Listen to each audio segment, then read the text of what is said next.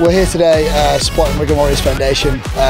We've got a mixture of players who have never played touch before. We've got quite a few players who've come down to support who've been playing touch ranging from a year to 5 years to 10 years to support everyone in how to play the game properly. I pretty much started playing touch when I was in the bracket of not really going anywhere with match rugby league, so I was about 13, 14 when I just went down to Wigan touch for a few sessions, and then sort of went on from there and ended up playing county nationals, and then ended up playing the Euros when I was 16. So I think touch has helped me massively because, as I said, I wasn't really going anywhere with match rugby league, and then I started getting picked up after we played the Euros. Started playing touch when I was 5 years old at Kiama, just for where I'm from in Australia. Played there till I was about 15, and then moved into Wollongong. Played a lot of rep stuff through there, up to New South Wales schoolboys, and then went up to Para to finish my juniors, and then I went back down to Wollongong for my seniors. Yeah, obviously the way touch is, how technical, fast, the decision making as well, how quickly you got to make decisions really transfers into the game of league. Some of our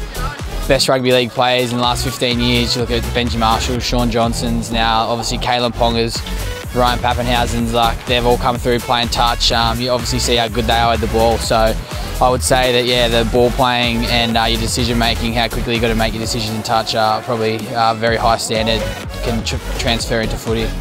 No, it's good to see a lot of people here today. I wasn't expecting this amount of numbers, but the sport seems to be going bigger and bigger. From obviously when I was playing, it's gone so much bigger. It's great to see so many people down who come down on Friday nights. Again, with the Rugby Warriors Foundation, people who've been supporting for the past few months. Again, with their fitness and how to play touch the correct way.